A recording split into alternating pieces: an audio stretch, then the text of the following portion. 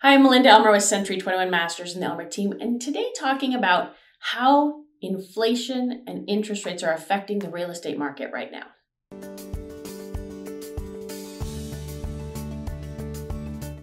Hi, I'm Melinda Elmer with Century 21 Masters and the Elmer team, today with my special guest, Neil Schwartz, who's also my broker and a longtime real estate investor.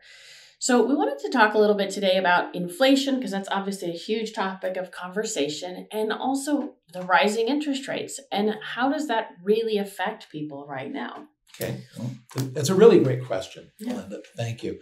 And I get this question, I'm telling you, 3, 4, 5 times a day, real estate agents and their clients. The simple situation that we have today is that last report, we're talking about inflation somewhere around 9%. And ooh, inflation so high, so high, so high.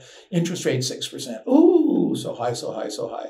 Well, it's higher, but I've been in markets over the last 50 years where the interest rates were 20, 22%. I actually bought a house where I was paying 8% on a first trust deed, 20% on a second trust deed where I was paying interest only, and 22% on a silent third.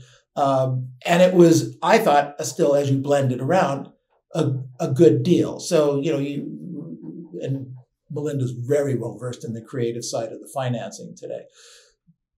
But understand this, if the inflation is 9%, and your interest is 6%, that means at some level, real estate is affected in a positive way. If you own the real estate, there's the key, you have to own it, need to get in the business of real estate so that your property values are going up along with the inflation, okay? That's a good thing. And the interest rate at 5.5% or 6% today is lower than the 9% of the inflation. So therefore, you kind of look at it as free money. Now, what I mean by free money is that the government has set it up where home ownership is really a great thing for people that can buy property, sell it, trade it up, etc., and do that over time. But think about this. Your taxes, your interest on your home at some level are deductible. Now, go see a CPA. Don't take what I'm saying as gospel. And Melinda can steer you in the direction there. Understand that on a 6% interest at a 30% tax bracket, 33% tax bracket, that a third of the interest you're paying is tax deductible. Simply put, there are complications that you need to be involved with there. But that means the 6% that you're paying is really 4%. And so if the inflation is 9% and you're only paying 4%, that's what I'm referring to as free money, okay? Get involved, get started. Don't be afraid of it. Melinda is terrific and her team is terrific on explaining how this works and what you need to know.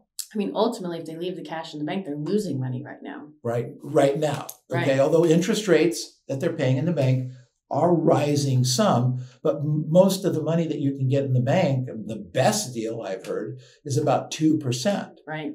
Well, if inflation's 9%, you're potentially losing as much as 7% every month. Right. Or certainly every year. I mean, you can't stand that for very long. No, you definitely need not. to be in the real estate game, whether it's a condo, single family home, duplex, triplex, fourplex, 10 units, whatever it is that you are comfortable with. But get in the game. And we can help you get in the game. So give us a call at 562-316-2915 or melinda@elmerteam.com. Thanks so much for watching, and please do forward and share this with your friends.